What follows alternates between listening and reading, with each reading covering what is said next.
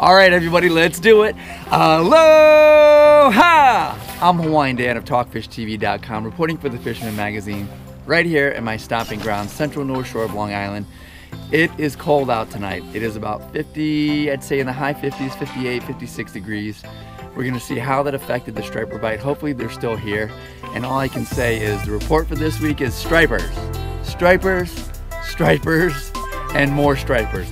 Get out there this fall season. The bite is hot right now. Get off those couches, grab those rods, and get out there and fish. Remember to spread as much aloha as you possibly can, no matter where you go. Make somebody smile today, make somebody's day. You can do it. I know you can. And no matter where you live in the world, remember that you can choose to live that island life. Now back to you, Tim. Aloha.